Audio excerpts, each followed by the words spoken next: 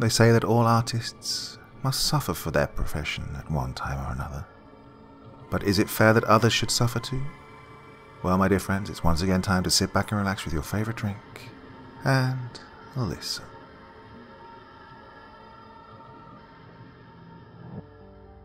The gala had been well attended, thanks to the efforts of his longtime friend Joseph. He considered Joseph only a bit pretentious, and when he'd so generously offered William the use of his art gallery on Julia Street as the venue for his much-anticipated re-entry into the New Orleans art scene, William gratefully, if not graciously, accepted. Joseph had indeed been a good friend, more like a brother, but William had the distinct feeling that this would be the last time his friend would bail him out, the last time Joseph would take it upon himself to promote his work, unless it was well received and, of course, financially lucrative. At one time, not that long ago, a new show by William Bacchus would have been crowded with eager buyers. Joseph would have seen a hefty commission from the sale of his friend's works, and William would have experienced a substantial increase in income as well as an inflated ego. One thing that William had never lacked was a healthy ego. Well, that was up until the evening of his new show at the gallery on Julia Street. It was a cool spring evening, and the three-room venue was crowded with throngs of New Orleans' patrons of the arts. The energy in the gallery was palpable, heavy with anticipation and expectation. Would-be buyers, wine glass in hand, stared intently at each painting and then moved on to another. The excitement began to chill. One could perceive the disappointment of the crowd, although the fake smiles did not betray their dismay, their dashed hopes of finding a new Bacchus painting for the wall of their uptown dining room. Well, the atmosphere in the gallery became almost embarrassing, and the smiling women, clutching the arms of their much older husbands, made their way to the doors and disappeared into the New Orleans night, no doubt to lament the fall of yet another promising artist. The gallery emptied. The walls echoed with sudden silence, the unsold paintings screaming the disastrous failure of the evening. Not one painting sold. Not one. William had overheard the chatter. Flat! The older lady with thick, caked-on makeup and artificial breasts had lamented. Oh, so one-dimensional, another had quipped. Oh, what a shame, the handsome gay man had sighed. William was one of the many who'd departed the show early, trying not to be noticed as he slinked out the double-glass doors onto Julia Street. He headed for the nearest bar. He had $40 in his wallet. That should be enough for 2 or 3 drinks in the trendy warehouse district of New Orleans. He sat, shoulders hunched, at the end of the bar, nursing a Bloody Mary garnished with a ridiculous amount of vegetables. He recognized, with his usual sardonic wit, that the damn vegetables took up most of the valuable space in the tall glass, space that could have been used for a little extra vodka. The tomato juice was weak, ugly red, and the liberal dose of Worcester sauce served only to transform the red into rust, another waste of space that would have been better used for a bit of vodka. What the fuck, he thought, and ordered a double shot of Stoli. Passé, yes, but it would likely do the trick, and without the damn superfluous blood-red tomato juice and obscene green bean garnishes. He shoved the tall glass across the bar with a little too much emphasis, and the remaining rusty red liquid spilled onto the bar, splashing onto the immaculate white sleeve of his best, and only, dress shirt. Oh, fuck me, he thought as he eyed the red stain on his sleeve. And then it came to him. So quickly, so easily, so obscenely. William knew exactly what he should do. He straightened his shoulders, drank the double vodka, and honed his plan. He smiled at the hooker who sat, legs crossed, on one of the high-back leather chairs at the bar. Well, she was obviously out of her league, uncomfortable in this pretentious bar. Her skirt was far too short, and her fake fingernails too long. She was thin, possibly from some type of drug use, but that wasn't the problem, he thought. He would wear surgical gloves if need be. He sized her up. She would do, he thought. She'd do nicely. William chatted up the hooker with a charm he didn't know he still possessed. Soon, they were headed towards his French Quarter apartment, and he held her arm lightly, as a gentleman would do. Angel couldn't believe her luck. She hadn't really thought she would find a John in the fancy bar on Julia Street, but she was desperate and would have tried just about anything for money. The rent was a week past due, and she hadn't had any blow in 3 days. She would do anything, well, just about anything. Now, here she was, clicking her way down Chartres Street in her high-heeled shoes, this almost handsome stranger steering her lightly into the walkway between 2 big houses. She'd hit the jackpot, she thought, as the stranger with a soft touch guided her into the cobblestone courtyard, flanked on either side by old slave quarters. Well, maybe he wasn't big house rich, but he still had to have money, as did anyone who could afford to live in the French Quarter. She felt a tremendous sense of relief as they climbed the wrought iron stairs to the 2nd floor. Oh, she'd be able to pay her rent after all, and perhaps have enough cash left over for a little partying. It would be a productive night, she thought, relieved and ready for whatever may come. At least, she thought she was ready. William opened the French doors to his apartment and art studio. He'd lived in the upstairs slave quarter for more than 10 years, and his rich patroness, who lived in the front house, hadn't the heart, or perhaps couldn't be bothered, to raise his rent. His living quarters would be considered lavish by most, and certainly expansive, consuming most of the upstairs building, flanking the left side of the huge, opulent courtyard. The buildings on the right were only used for storage. He had the privacy he needed for his plan. He gestured his hooker friend toward the sofa and found the last bottle of wine hiding in the cupboard. He poured the red liquid into 2 crystal wine glasses purchased from Adler's on Canal Street when the city was affluent, as he had been. His guest was impressed. Well, let's let her enjoy herself a bit while she can, he thought, and smiled. He refilled her glass, having barely touched his drink. Oh, she should know better, being in her line of work, William mused. She should know never to let her guard down, especially when working. She sighed and rested her head against the green velvet throw pillow. Her eyes closed. Angel awoke to find her hands bound to the headboard. Her blouse had been removed, but she was otherwise fully dressed. There was a dull burning sensation on her forearm, where William had sliced into her flesh, draining what he could collect of her blood. It was a start, he thought, but he would need more. Angel began to sob. "Let me go!" She tried to scream, but her throat was so parched she only managed to croak. The classic scene in every slasher film, William thought with a sick, sardonic smile. "What did you do to me?" Angel managed to ask. She knew she was in trouble. Was her John one of those ridiculous pseudo-vampires who roam the city, thinking themselves ageist if they sipped a few drops of blood mixed in with their expensive Chardonnay? Well, she instinctively knew this was different from a one-night vampire bloodlet. This felt heavy and morose, and for the first time in her somewhat successful career as a hooker, Angel was frightened. She was terrified. "Shut up," the John demanded as he plastered a piece of duct tape over Angel's dry, cracked lips. It was dark in the large, lush room, which had served as William's guest room when he'd been popular enough to warrant overnight visitors.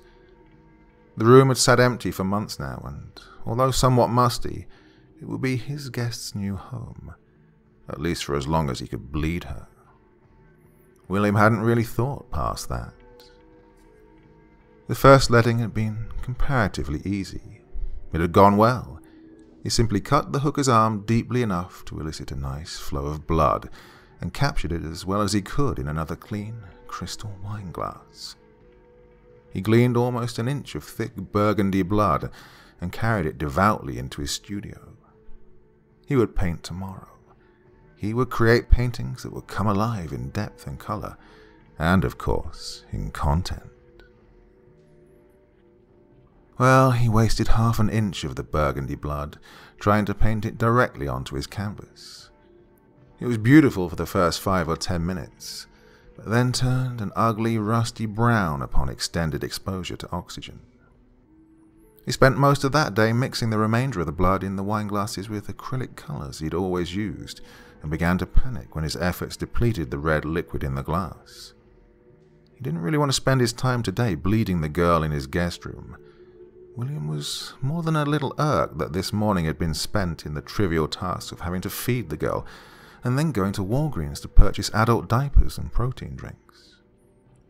He sighed as he mixed the last of the precious liquid with a lipstick red from one of his hundreds of acrylic tubes, adding only the tiniest smidgen of blue bird purple. As soon as the pigments began to mingle, William knew he had succeeded. The concoction was beautiful, and it glided onto the canvas like melted butter. He named his new color Blood Red. The first painting was a reclining nude, her arms stretched back over her head. Of course, he didn't paint the chains that held her arms at length. Neither did he paint the face of his captive. He painted her bare chest and turned head. Her thin arms extended, her body twisted in what might be misinterpreted as ecstasy. It reminded William of Bernini's Ecstasy of St. Teresa, a face of pleasure and pain, or perhaps Joan of Arc at the post as she cast her eyes toward the heavens and embraced the flames. "What's your name?" he asked the hooker chained to the bed. He'd lowered the chains so she would bleed better. He'd been using her arms as a matter of convenience. "Fuck you," Angel managed to whisper. "Time for dinner," he said, ignoring her remark. "Soup okay?" he asked as he sat a tray on the end table next to the bed. He unlocked the chain holding her right wrist and allowed her to eat and drink to her content. He tried to feed her high-protein meals, and at first she'd eaten what he proffered. But today, she lay silent and still on the vinyl-covered bed. It had taken her a while, but she'd finally figured out his game. Oh, he was worse than a pervert. He was going to bleed her dry, and then what? Kill her? William had begun to wonder the same thing. Lately, she'd become difficult to bleed from the arms and hands. He'd carefully avoided any veins, not wanting a complete bleed out in one cut. Should he start on the legs now? And then, well, what? "Please, just let me go. I won't tell anyone about you. Please," she begged. "Oh, God. How many times have we heard that in a bad movie?" William said, and stifled a laugh. "This is real life, man. God, I'm scared. I'm telling you the truth. I'll never say a word. Just let me go," Angel pleaded. "I'll let you go when we're done," William promised. "Now, eat your soup. Maybe tomorrow, if you're good." Angel ate the soup. Its energy coursed through her weakened body, and she thought maybe, just maybe, there was a way out of this nightmare. She knew that she was being bled, but she had no idea why. She wasn't sure how much longer she'd be of use to this madman. His painting was done. It was near perfect. He would do another, and another. He worked with an energy he hadn't had since he was a young, successful artist. One destined for greatness, one critic had written in the, well, whatever magazine. That had been almost 10 years ago. He'd somehow slipped out of grace during those years of drinking and partying and having every woman he wanted. He'd forgotten how to paint. His offering stayed unsold, and he was all but ostracized from the big art events around town. Yeah, well, all that's gonna change, he thought. They've never seen anything like this. He'd call his new show Ecstasy. So William bled Angel for his next painting. He carefully mixed blood and paints and began his next piece. He'd all but begged Joshua for one more chance and had taken his first piece, entitled Angel, to the gallery in an effort to persuade his friend for space. Joshua had studied the painting for less than a minute and had acquiesced. William would have his show in 2 months and open on white linen night. Angel had stopped eating, and she'd stopped peeing into the diaper that he'd provided for her. She'd apparently stopped all bodily functions with the exceptions of sleeping and breathing. It was obvious to William that he would soon need another source. So he dug a makeshift grave in the flower bed that sprouted gardenias and jasmine in the back corner of the courtyard, and unceremoniously dumped Angel and her meager belongings into the hole. He wasn't sure if she completely stopped breathing. He didn't want to know. He was manic, his mind laser-focused on her replacement. That shouldn't be too difficult, he thought. There were plenty of two-bit hookers in New Orleans, girls just trying to get by, girls who were lost to the underbelly of the city, stray cats prowling the night. Angel felt the soft earth hitting her face, her torso, her legs. She lay still, her breath shallow. Her purse lay over her face, providing an inch or so of breathing space, and the dirt of the flower bed was soft and porous. William was in a hurry and covered the body with about a foot of loose soil. He dampened it with his foot and left her there, either dead or surely dying. When Angel heard his footsteps fade, she willed a single finger to burrow upward into the loose soil. She poked through the dirt and saw a dim remnant of daylight filtering through the crumbling soil. Fresh, sweet air trickled into her tomb. She breathed, but she lay still. She waited. She watched the last of the winter sun fade through the tiny hole. Darkness enveloped her, and when she finally saw the dim light from the man's apartment go dark, she slowly began to claw. The dirt gave way fairly easily, and she climbed out of the shallow grave.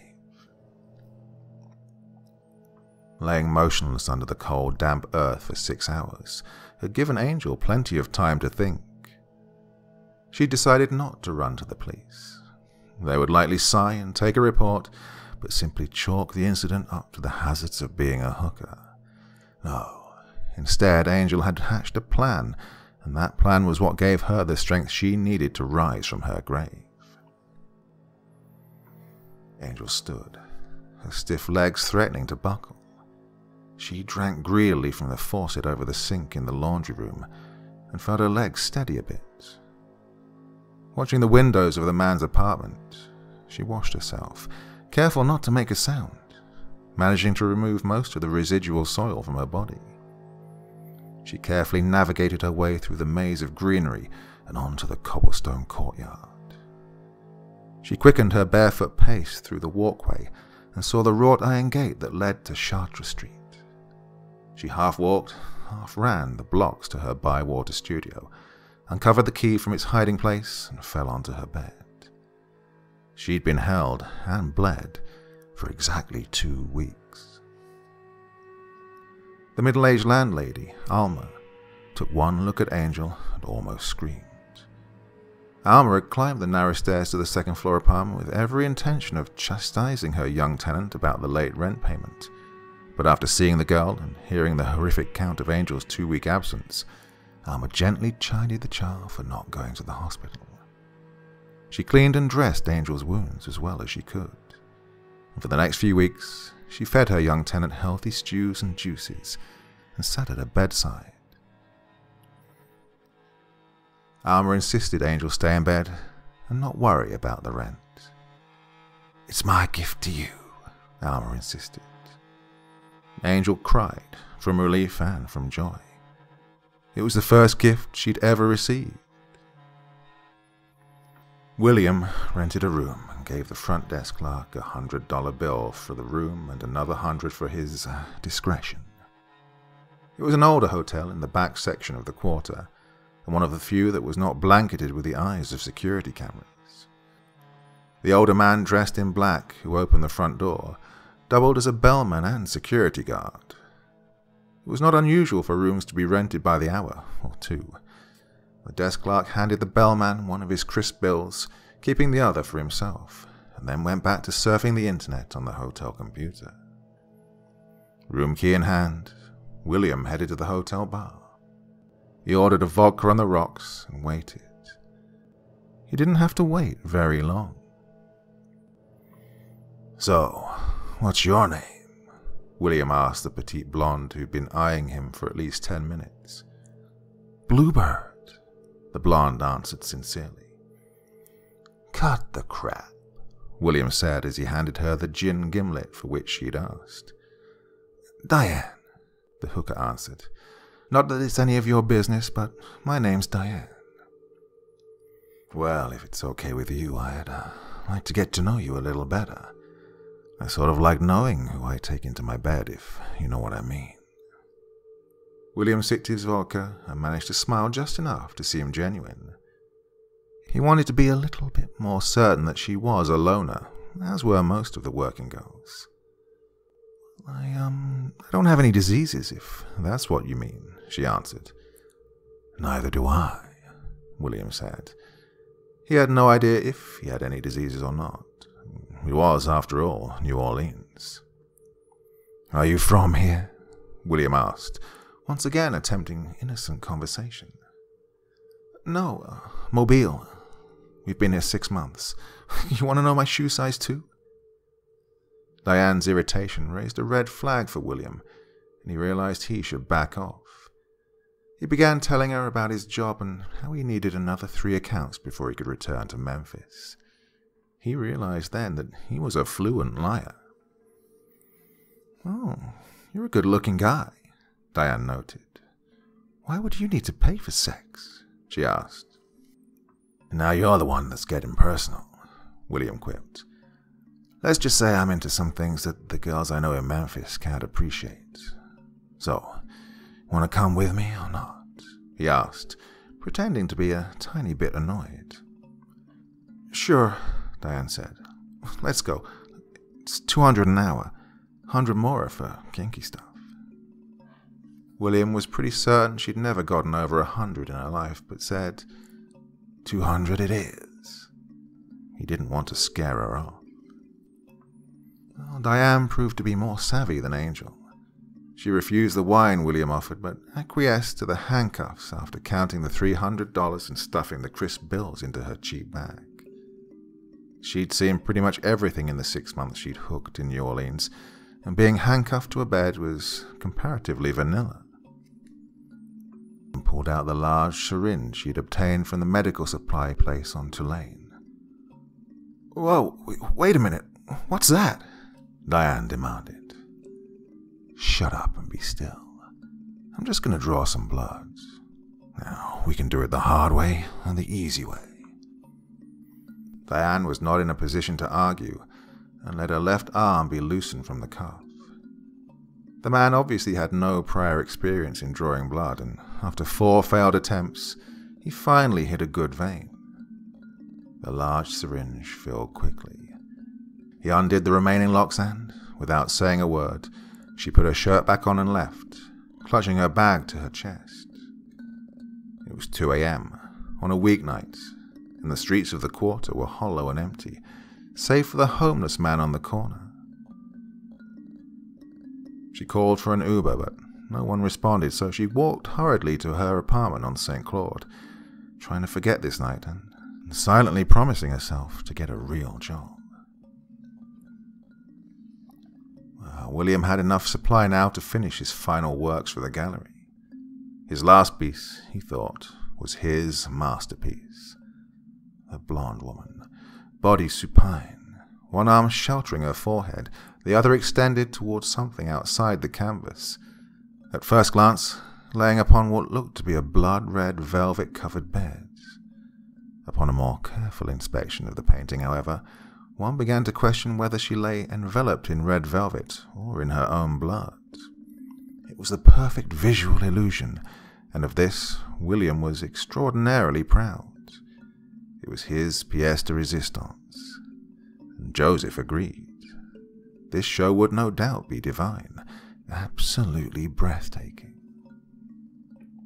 Well, Angel had stayed alive in her grave by thinking about the revenge she would exact upon her kidnapper. She would haunt him, she thought. She would drug the vodka he kept in the freezer. She would enter his bedroom at night, stand over him, and then disappear into the night. A shadow, a ghost. She would drive him insane, haunting him until he cut his wrists or blew his head off with a gun. She knew he had one. He'd threatened her with it often enough. He'd almost robbed her of her life. But she was alive, and for that she was grateful. But she could never forget those horrific 2 weeks he kept her prisoner, chained and cut at will, his personal blood bank. In the weeks that followed her escape from the madman's grasp, she changed her plans. She hadn't wanted a chance that the arsehole would check her last resting place. She thought he was too much of a coward, but she had to be certain. She'd been out one evening, one of the first that Alma had allowed her out alone, and she'd seen him. She stood stock still, staring across the park until he had seen her. Once she was certain, once they'd locked eyes, she found her way down Frenchman Street and disappeared into one of the side streets. Well, he tried to follow her, to prove to himself that it was a simple case of mistaken identity, but she had escaped him easily this time. He must have been mistaken, he told himself. He had to have been mistaken. Within a month or so, Angel was well enough to attend White Linen Night, a huge event in the always eventful city. It was a night of snow-white fashion and gallery crawls, especially on St. Claude and in the warehouse district. Julia Street was particularly awash in white. The gallery was packed. William charmed his guests, all of whom were gushing with compliments and accolades. His broad smile was as white as his collarless linen shirt. He was a striking figure, posing in front of one of his blood-red paintings, a vision in white shirt and trousers, absolutely stunning. He shook hands, smiled, quipped, and accepted the exorbitant praise of his patrons. Across the snow-white sea of bodies, William saw the girl who had evaded him that day on Frenchman Street. Again, she stood motionless, not fawning over his paintings as were so many, but staring across the room directly at him. He moved gracefully through his admirers and weaved his way across to the crowded room, adamant that he would not lose sight of this woman again. He had to know that she was simply a look-alike, not a ghost. No one noticed when the slight, dark-haired woman in white stood directly in front of William, smiling wanly. No one noticed when she drew the knife from her white glove and shoved it with all her might into William's gut. No one saw her twist it left and right, and then withdraw it and slip it back into the glove she held so demurely. She easily made her way through the white cloud of the crowd and out of the door. She was already in another gallery on the block by the time William collapsed onto the floor, holding his hands over the blood-red stain that crawled over his white shirt and trousers. An ambulance was called. William was rushed to the Grace of God Hospital on Canal Street, where surgeons and the ER staff worked for over 12 hours on the man who had lost so much blood. It was touch and go. The gallery sold every one of his paintings within 2 hours. Should William die, his paintings would double in price within the day. Should he survive, William would be a very rich man.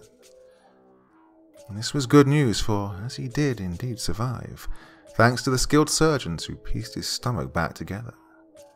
It was, in fact, excellent news, for William would need lots of money to pay for his medical care, the cost of which would quickly cancel out any proceeds from the sale of his paintings.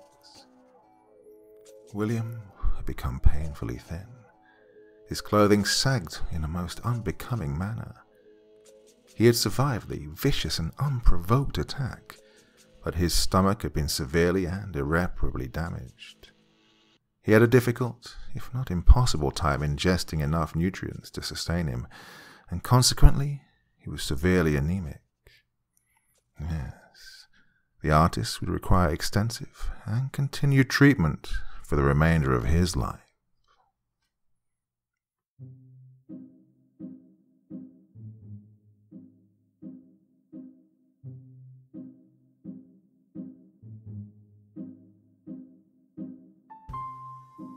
Who doesn't love a good tale of revenge every now and again? Oh yes, indeed. Well, we can't say he didn't have it coming to him, can we? What a cheeky little bugger he was. Just deserts a yeah, damn right. Well, did you like that one? Another one from Dr. Creepen's Vault, the subreddit I set up so you could share your stories with me and I could read them all back to you.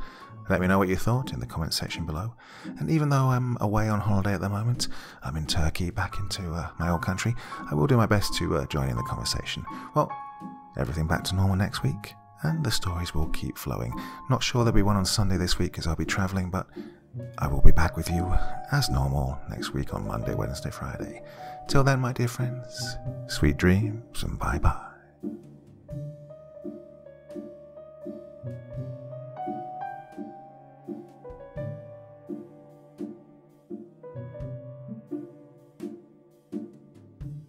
Thank you so much for choosing to spend your time listening to me.